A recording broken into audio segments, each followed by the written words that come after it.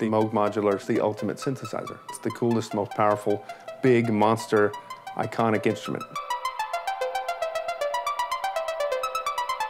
This is the EMMS, Emerson Moog Modular System. The Keith Emerson Modular System was the biggest, strongest, most powerful system of its time. We studied original Moog synthesizers to create a faithful recreation of the original Keith Emerson instrument. Just a short time ago, this seemed completely impossible. There was no way it could be done just right. There was no way it could be done to the standards we wanted to hold it to, but we actually did it. And it's exactly 50 years to the month that Moog created the first system to be shown in public at AES 1964.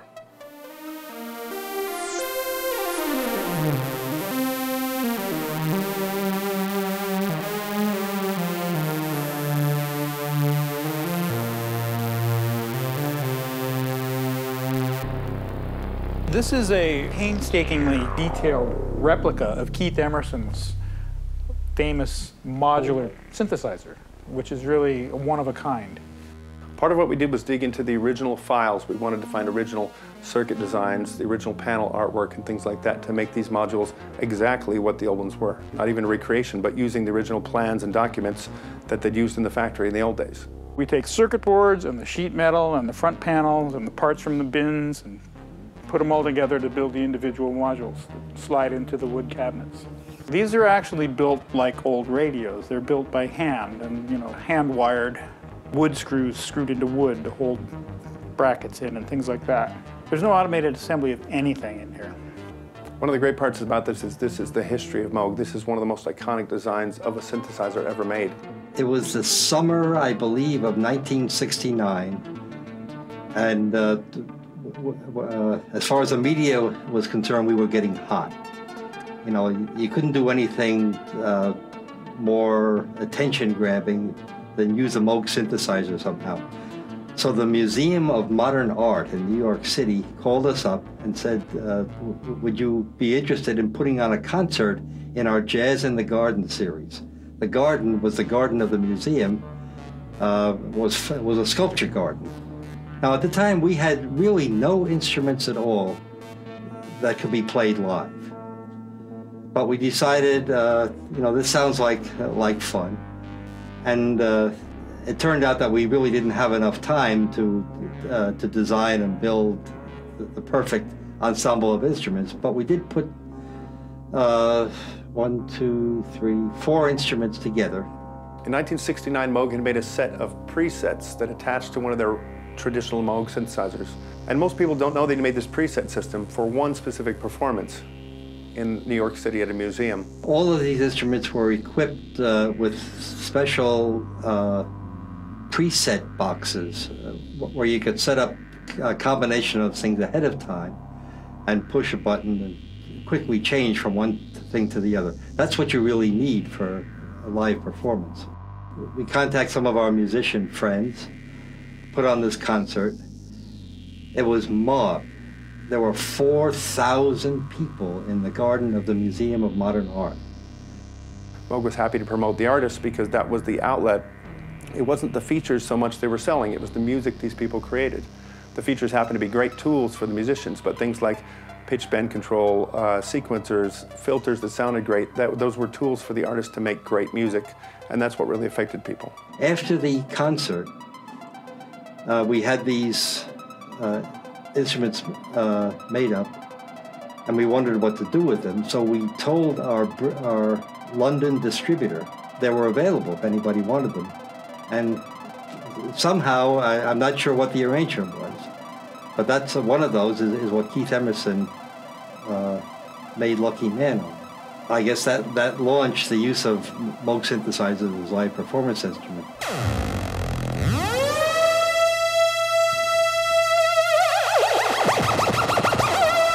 I still use this as part of my keyboard rig because nothing else makes a sound like it, really. When you crank it up in a stadium, it can hurt.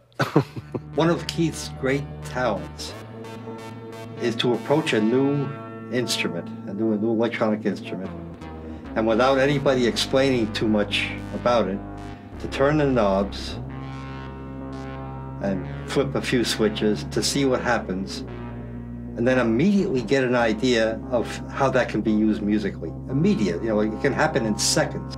And I imagine that must have happened with Lucky Man, because what he came up with in a way of using the glide and getting just the right tone color are things that nobody had done up until then. Nobody had gotten that sound, and nobody had made those gestures with the with a modular synthesizer. And it was something. Not only was it something brand new, it sounded great.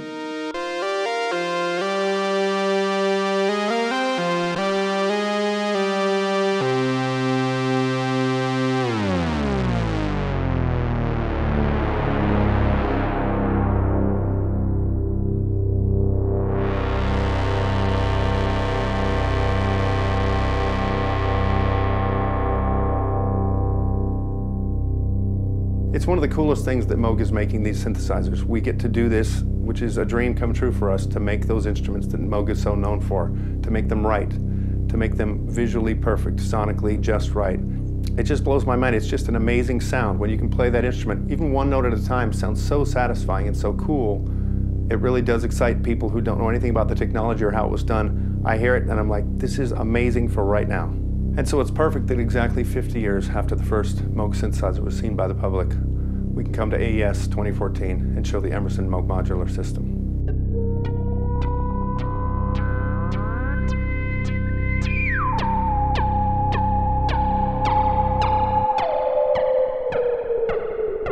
One of the cool things about modularity is that you get to make your own choices. You can hook things up wrong and sometimes generate interesting results. And so a lot of people have loved that it's not telling you what to do. It's an open-ended architecture. So there are sonics available, certainly because of the simplicity of the design, that sounds so much better than modern technology tends to sound. The same reason people use vintage recording equipment. It sounds much better sometimes. So the sonics are available. Wide flexibility of tone is available. Each individual hooks up the synthesizer in their own way and creates something unique. So he was providing something very simple and powerful as an archetype, as a set for people to work with. This one is the voltage-controlled low-pass filter, which is arguably the most famous and sought-after module of the Moog Modular product line. It's renowned for its warm sound. All of the resistors, capacitors, and transistors, they're the same part numbers as the original. This rotary switch here is an original new old stock Mallory rotary switch, the same ones used in the 60s. Probably the most confounding thing about the Moog Modular Synthesizer is the use of the S-triggers.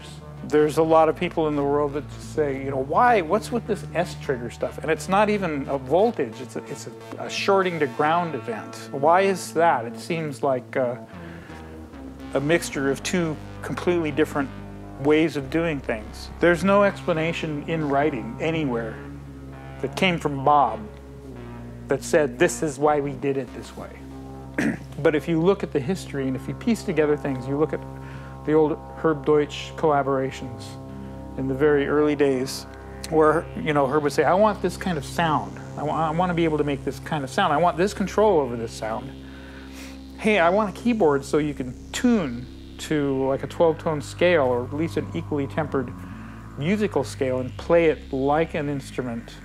And by the way, if we want to trigger some kind of dynamic change, here's a doorbell button. And a doorbell button is a shorting to ground. So it kind of seems like that carried along into the whole S-trigger concept.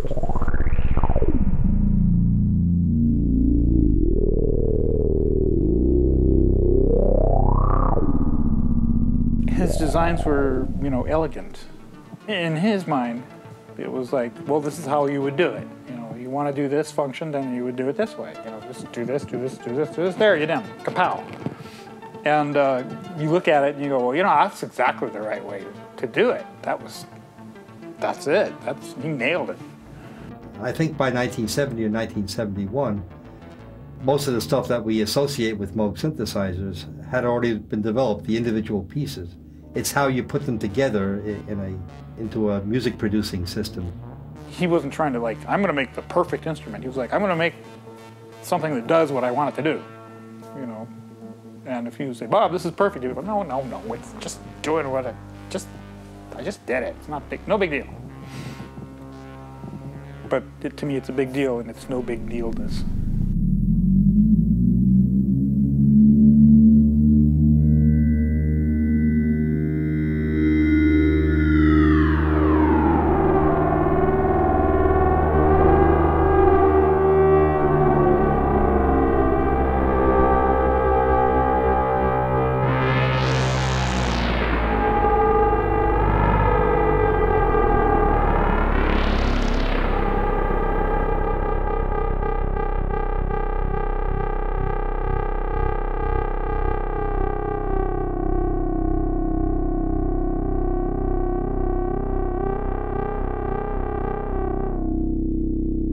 To work for the company founded by Bob Moog, who produced this back in the 60s.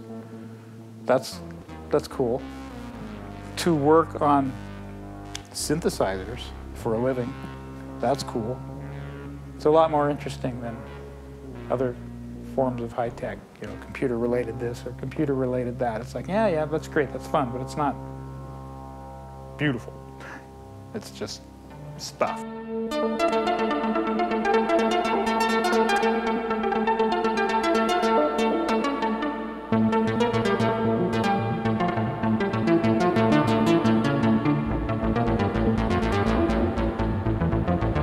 think it would be a real loss if people didn't have a chance to work with these kind of systems now, because you can actually quite clearly hear the reality that there is sonic power, high fidelity, frequencies, dynamics that are not usually found on normal instruments.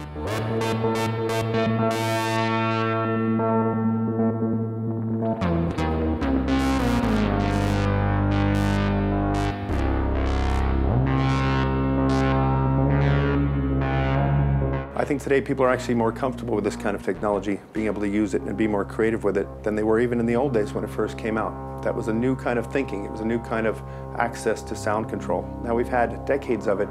People are not afraid of it. In fact, they want to push the boundaries further. So the ideas still work really well. The ideas of simple modularity give us much more sonic power than even we used in the 60s and 70s when these were new.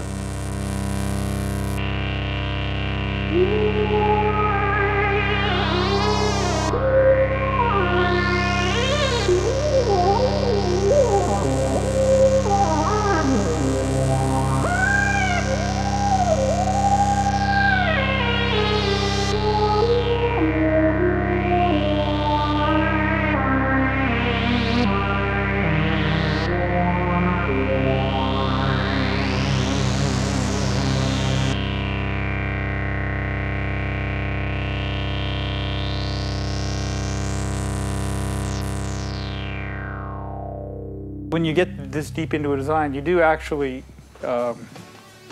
feel that you kind of catch, you get it, where he was coming from. You actually get it. Then I look at them and I realize this is going to outlast me, and it's probably going to outlast my children.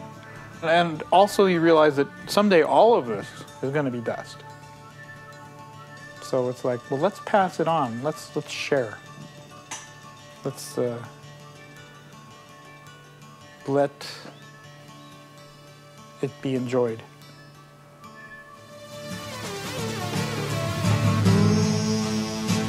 What a lucky man he was.